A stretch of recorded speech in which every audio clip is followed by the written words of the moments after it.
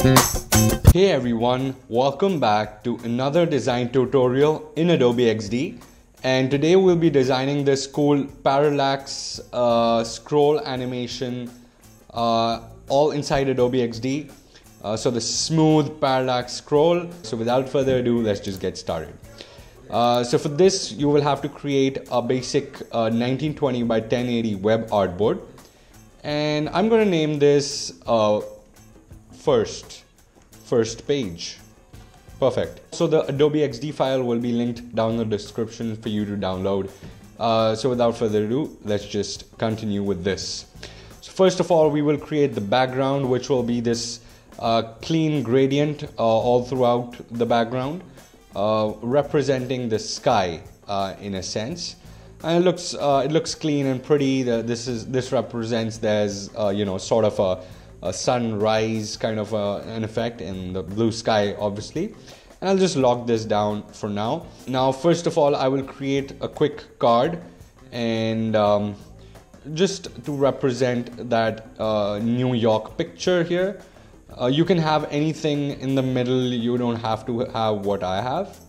I'll just quickly skip to the portion where I've created the card because that's not what is important. Okay, so I'm back. I've created the card right here in Adobe Xd, and the image I've taken is from unsplash.com, so I'll give the link down in the description.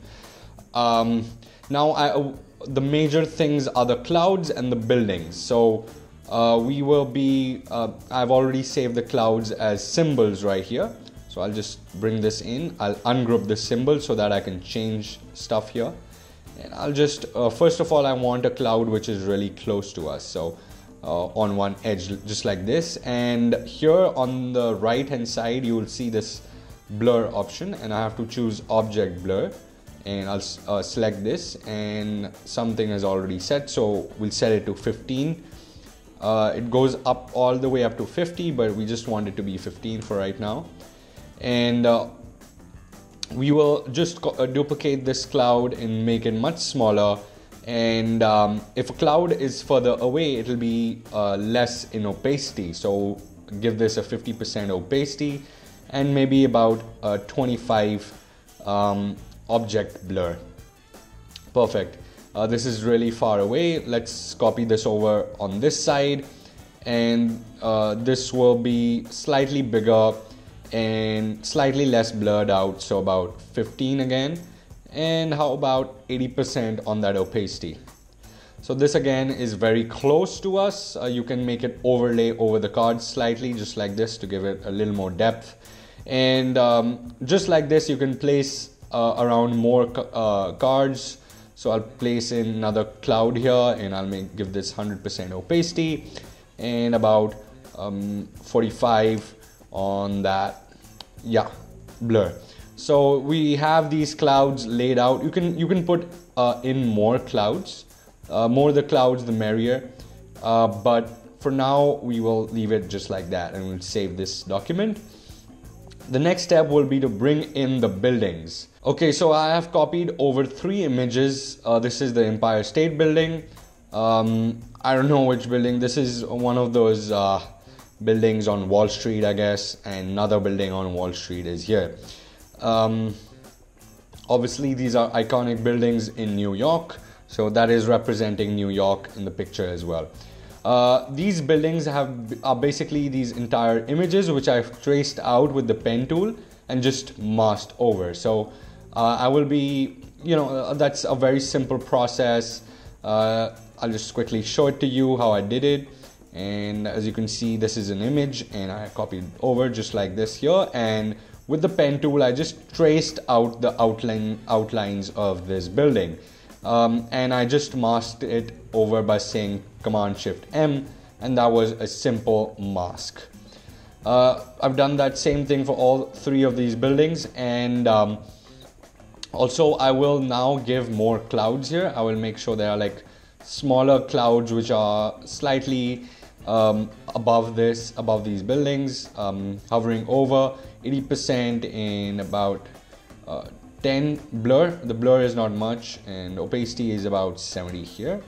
And I can give a much smaller one right here as well.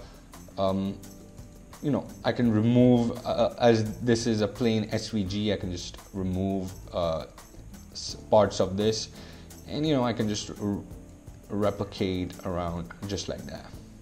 So as you can see, I've created kind of it kind of gives more depth to the entire thing right here. So as everything is now placed, I will duplicate this layer by saying duplicate this artboard by saying Command D on this artboard, and first page has gotten duplicated. I'll say second page. We will only need 2 pages for this to work.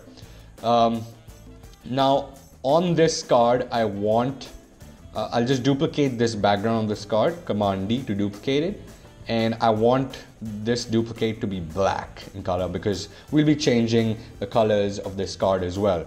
So copy this over to the first artboard, that's the trick, and I want this to be behind the elements here, just like that, and reduce the height of this element. So it can be 0 if you want, and it can just be sitting here at the bottom. Just make sure it's at the bottom, and reduce the opacity to 0. Perfect. So this will animate accordingly. I will also have to change the text from this teal to a white, slightly grayed out white actually. Perfect.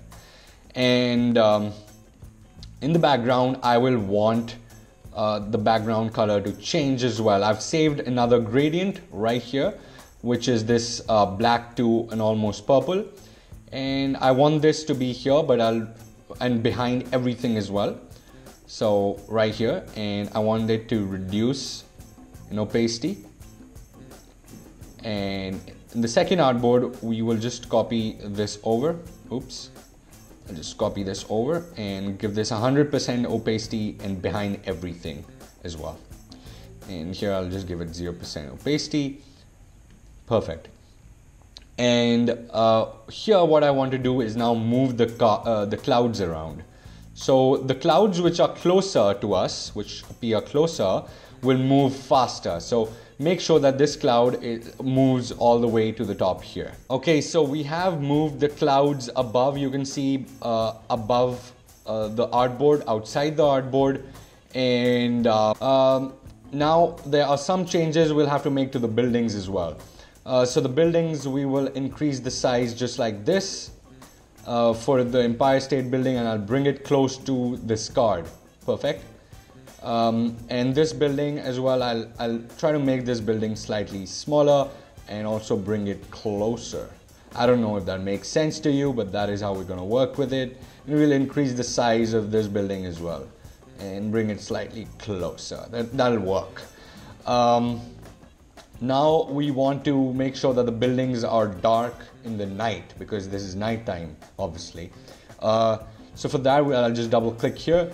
And inside this mask group, I have this path 6, which I've used to outline this building. I'll just copy this path and come outside and just say Command V to copy it over. So since this is white, we'll change it to a black, both on the border as well as the building inside as well. And I'll just reduce the opacity to about 80, maybe a little more, 70. Yeah, 70 should do. And same for this building, I'll copy the outline and I'll just bring it right here outside. And I'll change it to black and 70. Okay, so I have everything ready for for all 3 of these buildings. Make sure that this is here as well. So obviously I'll have to decrease the sizes as well. Make sure outlines, you know, they're steady over this. Okay, I'll just align everything here like that. I'll increase the size of this building here because it's larger here, and kind of make it just like that and align everything just like this. Perfect. And I will select all of these 3 and I will reduce the opacity to 0 for here. Now the next step would be to place the stars, because the stars are important for the sky here.